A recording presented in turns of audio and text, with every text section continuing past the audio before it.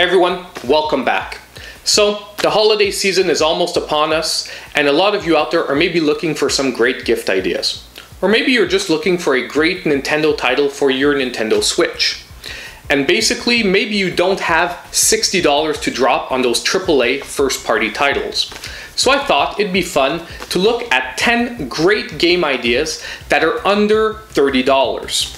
So basically, I built this list based on 4 different criteria. Number 1, it says it in the title, the game has to be under $30. Number 2, it has to be available regularly at under $30. So I won't include any games that the price is based on a one-time only sale. It has to be games that now the regular price that they're offered at is pretty much under $30.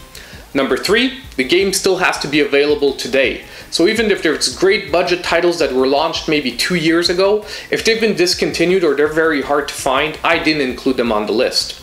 And lastly, I tried to include games of every genre. So I didn't focus on as much the top 10 best games, but 10 great gift ideas where you could find a little bit of something for everyone on the list. So if you want to, please drop in the comments any other gift ideas that you guys would have of great games that I maybe forgot or didn't include on the list. And who knows, maybe I'll come back to you with another 10 great games based on what you guys are going to give me as ideas. But in the meantime, let's get to the list of games I chose. So, first on our list is going to be a great gift idea for maybe a younger kid on your list or even an adult. It's a great game for all ages. And actually, it's a little bit of a cheat because it's going to be a 2-for-1. And those games are LEGO Marvel Super Heroes 2 and LEGO DC Super Villains. So I grouped these 2 games together because their basic premise is the same. You play as LEGO versions of either the Marvel heroes or DC villains. The gameplay is pretty much 3D platforming alternating between action and puzzle solving. The simple charm of these games are unmistakable and will offer hours of fun and addicting gameplay, having you try to make your way through the game while unlocking more and more characters and secrets. There's also quite a bit of replay value, as unlocking everything will force you to replay the levels after unlocking certain characters with specific abilities. For a younger audience, I would go more with the Marvel version, banking on the current popularity of those characters, and that version goes for around $20. While the slightly older audience will enjoy the chance to play as the bad guys in the DC version, and that one goes for more around $30. So next, we'll be looking at a couple of options for someone who loves puzzle games. And first on that list would have to be Katamari Damacy Reroll. Katamari Damacy is a remake of a PlayStation 2 classic. It's a relaxing and laid-back puzzler where you play as the son of the King of the Cosmos and are tasked with rebuilding the stars that were accidentally destroyed by your father. Yeah, it's that kind of crazy. The way you do this is by rolling huge balls called Katamari through different stages, picking up as many objects to keep enlarging your Katamari, and as they grow it gets easier and easier to attract more and more objects. Although the story and gameplay sounds odd, it all becomes quite addictive and entrancing, providing hours of gameplay that really helps you wind down after a stressful day. And it currently sells for only around $20. Next on the list will be another game for someone who loves puzzles, but this one has a little bit more of an action RPG twist to it, and that would be Sushi Striker Art of Sushido. If you thought the story of the last game was crazy, this one is almost just as zany. You play as a young boy or girl who lives in a world where eating sushi is forbidden, because it was the source of great wars and is created by magical sushi sprites. You use these sushi sprites to create sushi and combine similar colored plates to create combos with the consumed sushi and attack your opponents. Even though it sounds weird, it all comes together actually quite well and with a lot of polish. There are even RPG elements that you train and grow your sprites, allowing you for even more powerful combos. While the last game was laid back and relaxing, this one is frantic and fast, but just as addictive. At its original price of $50, it was overlooked, but now at only $15 on average, it's a steal. Next, we're going to be looking at a couple of games for any pixel art fans out there. And first of those two games will be Tiny Barbarian DX. Tiny Barbarian DX really is a pixel art love story. The game's premise is as simple as can be. You play as a barbarian on a quest for vengeance and to impress the female barbarian of your dreams. The game combines 2D platforming with combo-based hack-and-slash combat. The environments are colorful and vibrant, and the chiptunes are really a great fit for the gameplay and art style. A quick warning though, don't let this simple presentation fool you. This isn't an easy game and should only be offered for someone who's going to appreciate the challenge. This isn't a good fit for a younger kid just getting into platformers, but rather a challenge for veterans. And this game comes in only at around $20.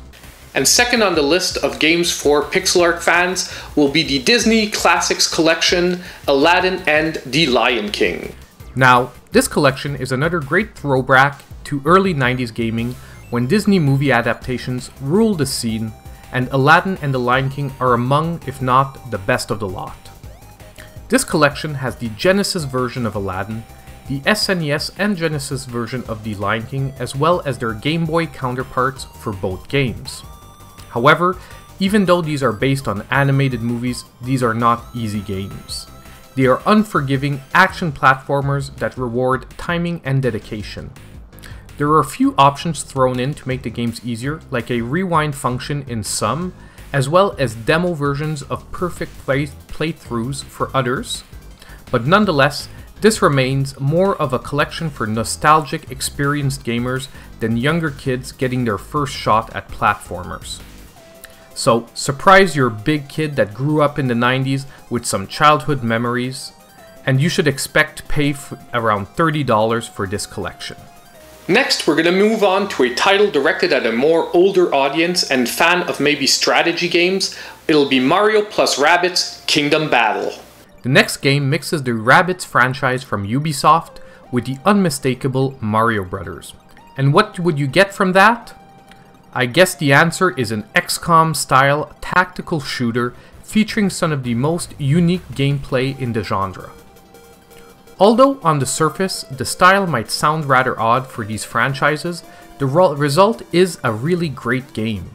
The gameplay is polished and addictive, there is plenty of replay value in the challenge stages once you complete the main storyline, and there is even downloadable content available with additional campaigns and content.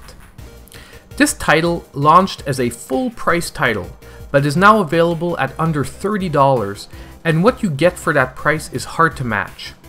However, don't let the source material confuse you. This isn't a title once again aimed at a younger audience.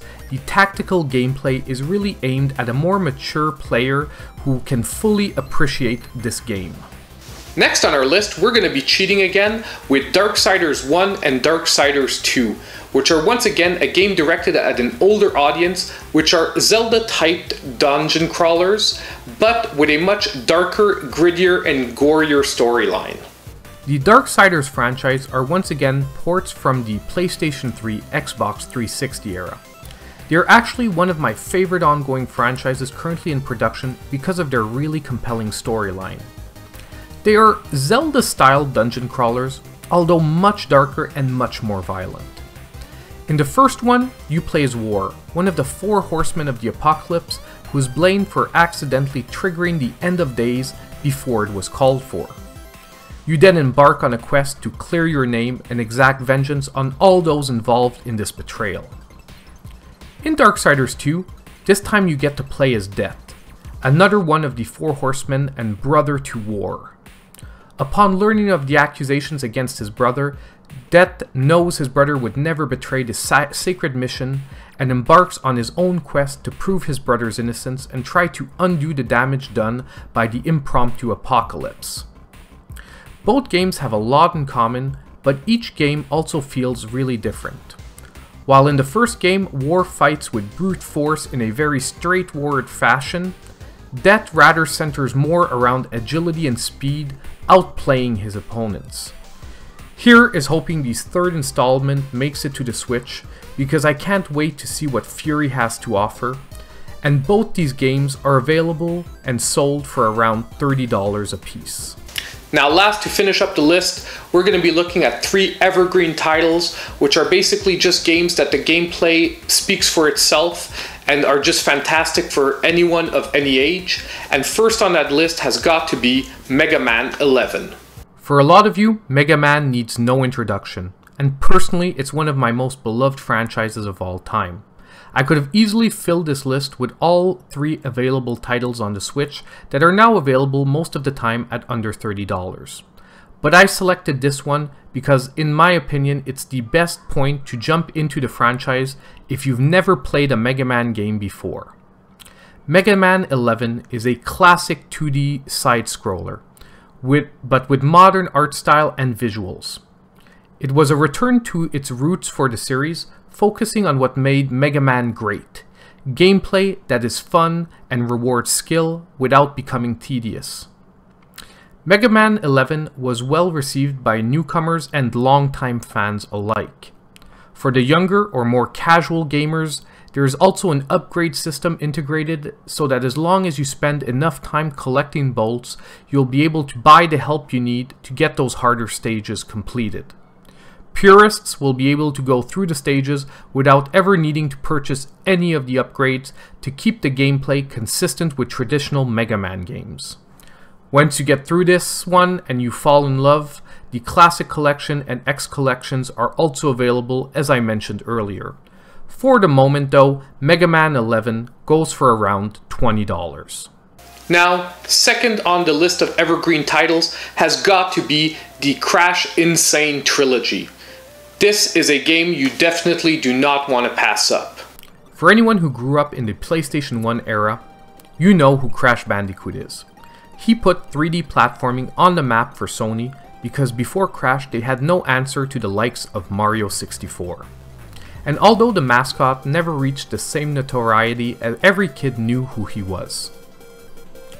This remake took me completely by surprise. The quality and detail put into it is stupendous. It has been redone from the ground up with polished and beautiful visuals. It also has a lot of quality of life upgrades while conserving the spirit and the feel of the original. Crash N. Sane Trilogy offers some of the most varied gameplay of any collection, going from 3D levels to 2.5D levels, chase sequences, racing levels, and even auto-scrollers. They have added new playable characters to the games that didn't already have them. Basically, this game has a little of everything, and it's all well done and well integrated. But it's not surprising because the source material was so great, and the remakes are just even better in my opinion. On top of all this, if you're willing to brave Black Friday, it will drop as low as $15. If not, the rest of the time it goes for around $30. At either price, this just might be the best price to quality game on the list, netting you 3 awesome games for as low as $15. And last on my list of evergreen titles, and rounding off our list of 10 great game ideas, will be Sonic Mania Plus, which is a great game for anyone, but especially someone who grew up in the 80s or 90s during Sonic the Hedgehog Mania. And let's take a look at that title now. Sonic the Hedgehog is another one of my favorite classic franchises, and unfortunately, not every one of his latest games has done him justice. Sonic Mania Plus, however, has got to be the best of the recent outings for Sega's Hedgehog. In this game, you can play as Tails, Knuckles, or Sonic himself, and race through all new zones or reimaginings of the classics. This is really a love letter to the franchise, and it shows that it was done by a team of die-hard fans rather than a random developer. It's really hard to explain why this collection of games is just better than all the others without experiencing it, but the best way I could describe it is it just feels like Sonic. The 60 FPS speed and pixel perfect physics are just one of a kind, and this one is just as good for a youngster getting his first taste of Sonic, or a nostalgic 90s kid wanting to relive the best days of the world's fastest blue hedgehog.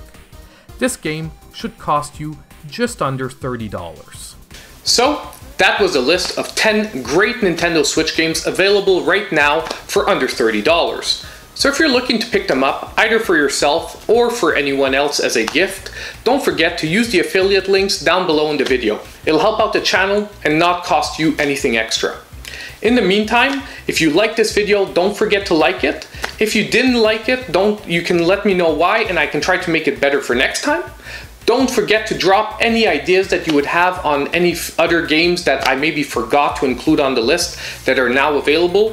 Who knows, like I said, we'll maybe get that second video going. And please subscribe if you haven't already. And as usual, I hope I'll catch you guys in my next video.